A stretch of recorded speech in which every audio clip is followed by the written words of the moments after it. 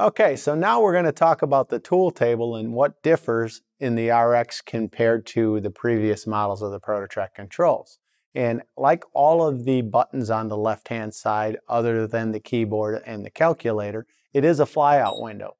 So you'll notice here when I push the tool table that it's set up into 3 different sections. The first one is your base tool. So the machine does come with a tool setting device, so I can set each one of my tools up for the offsets, whether I want to use the back of the vise or a tool setter itself, 1, 2, 3 block, whatever you prefer.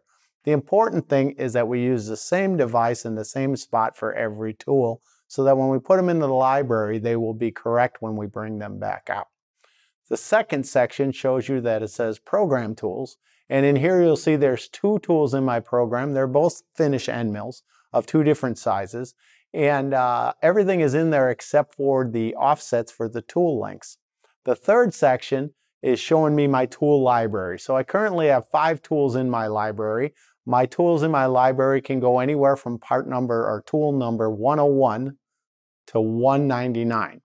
And with each of those tools, I'm going to assign a number in the hundreds. And those are used so that if I want to use it in manual mode and call up a tool that already has an offset, I can just say, hey, I'm using tool number 101 or 102 or 103 to do this particular work, and the offsets will be correct. Okay? The next thing that I'm going to do is, because I've already got tools with my offsets in here, when I pull a program up like this, instead of having to touch those tools off for this particular program, I can simply look at my list here and say, hey, you know what? I've got a 1/2 inch end mill right here, and say this is going to be tool number 1, and it puts the offset in there right away. Okay? The next thing I would do is I would look here and say, okay, this one, which is 105, is actually going to be tool number 2. Now my tools for my program are all set. And if for any reason I want to add a tool to the library, you'll notice there's buttons down here to erase one or add one or whatever. So each time that I pull up a new program, if my tools are already set, I just simply transfer them into the program. If they're not, then I would set them up off the same tool setter device that I use for the other tools in the library. And when I'm done, I can add it to the library, and next time I won't have to do so.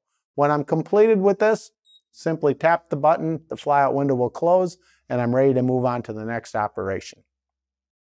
Hey everybody, it's TRAKing Pat here with some of my best guys from the assembly department, reminding you that if you like these videos, don't forget to push the like button. If you want to subscribe so that we have a better idea who's watching us, hit the subscribe button over here. And of course, if you want to see the next video, then slam this one over here. And as always, I hope you enjoy the video, and most importantly, don't forget, keep on tracking.